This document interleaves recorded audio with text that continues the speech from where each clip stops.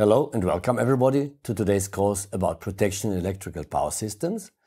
Today's lecture is about earth fault protection and here especially about the earth fault calculations, because we must be able to calculate earth fault currents, earth fault voltages, calculate the current distribution of these earth faults to make up a good earth fault protection. So, a practitioner sees his network as it is indicated here. We have a substation, we have branches going out, which may be made up of cables, of overhead lines, or a mixture of these. We have a fault on one of these lines, and the practitioner demands, I want to have a clear indication that this line is faulty.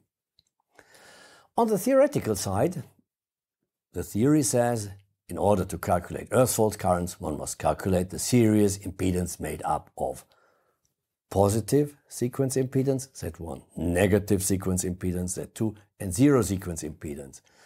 And just to give you some relief, the zero sequence impedance is the most important one. And I will, in the future, omit the other two impedances, which make up only something like an error of 2%. So, now, this zero sequence impedance, as indicated in red, is represented in a more detailed way. It consists to the right side of the healthy network, that means the capacitances, ground to line.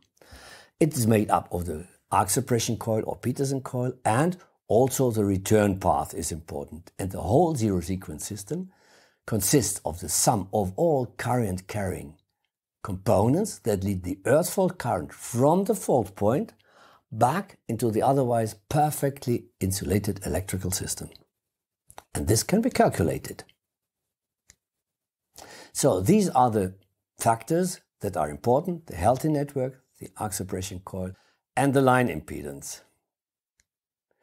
Let's start with the solidly grounded neutral, as it is known to everybody of us, in the low voltage network as a start. So in a low voltage network, we have a transformer, we have a line, we have a neutral return path, and we have a fault.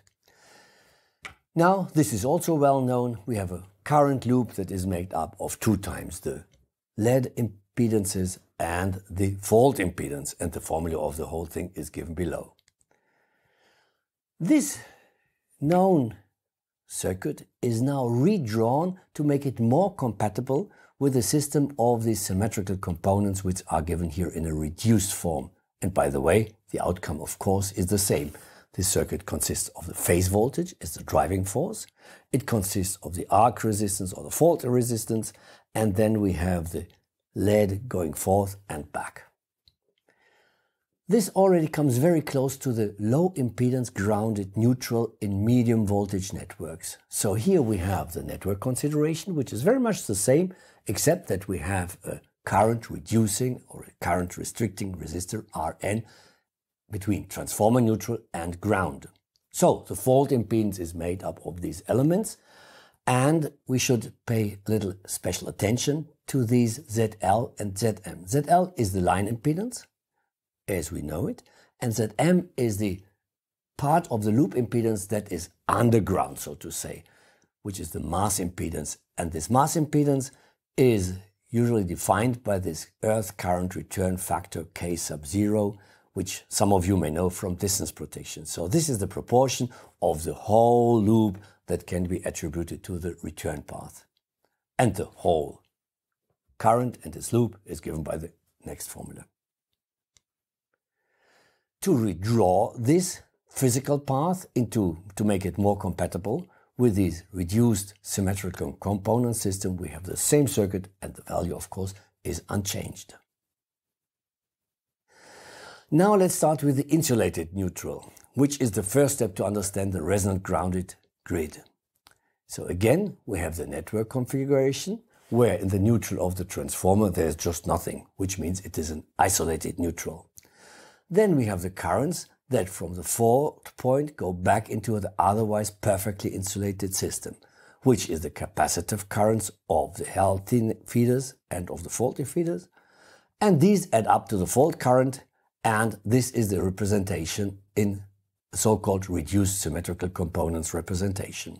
When we put this physical circuit into the reduced symmetrical component system, we see again we have a driving force, the phase voltage. We have an arc resistance which maybe restrain the current, and then we have the return path through ground, which is made up of the capacitances.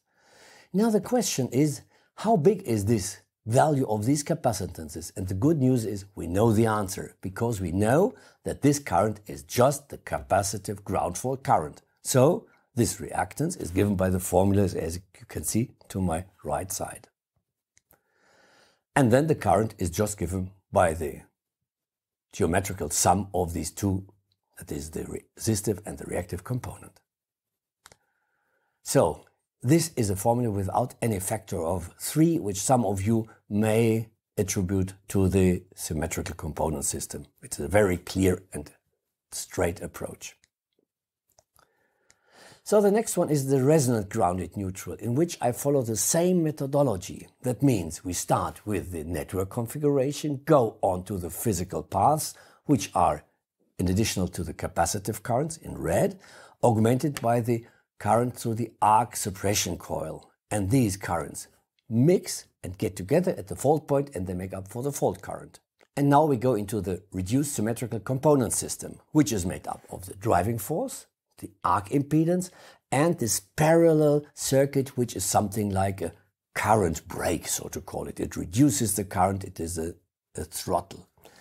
And what is the value of this impedance? We know it. We know that this reactance is designed in such a way that it allows only for a small proportion of this capacitance currents to go through.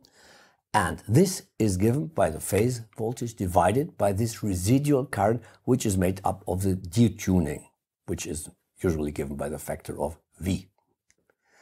And the whole current is just made up of this. Again, no factor of 3. And by the way, this is very accurate. The accuracy is approximately 2% in real-world networks, so we can be happy with this solution.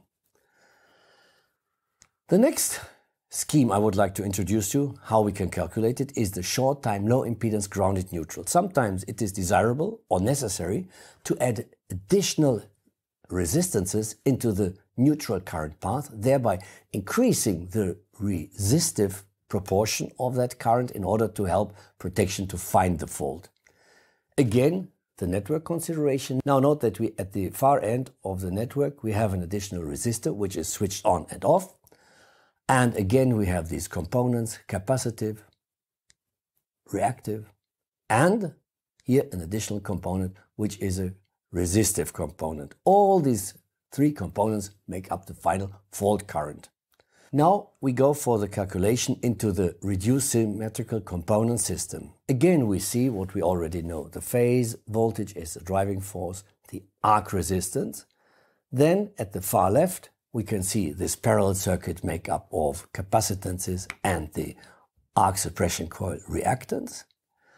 Also the short time low impedance resistor is indicated. And between the fault point in F and this parallel circuit, we see now that the line impedance plays in this time quite a considerable role. So again, this is the neutral system. And we concentrate again on this role of the line impedance and the return path for this line impedance of the faulty line. Again, as it was before, we have this earth path matching factor K sub 0, and the whole current is now made up of the voltage divided by the circuit plus an additional impedance that is inserted. This is the line impedance and its return path. Again, we have a solution, and it is very accurate, by the way. And that was today's lecture about earth fault calculations. I thank you very much.